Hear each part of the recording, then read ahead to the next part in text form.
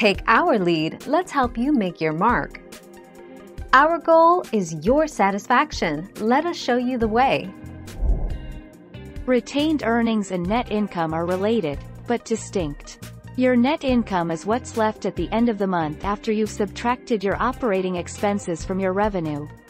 Retained earnings are what's left from your net income after dividends are paid out and beginning retained earnings are factored in.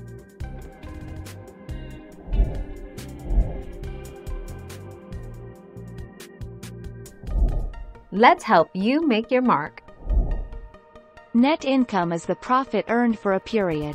Any net income that is not paid out to shareholders at the end of a reporting period becomes retained earnings. Retained earnings are then carried over to the balance sheet where it is reported as such under shareholders' equity.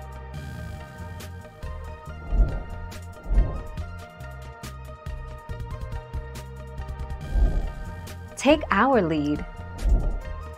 The retained earnings is rarely entirely cash.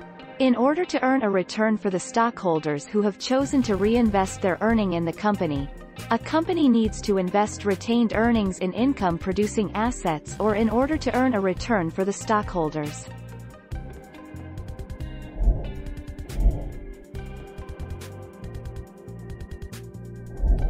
Let's help you make your mark.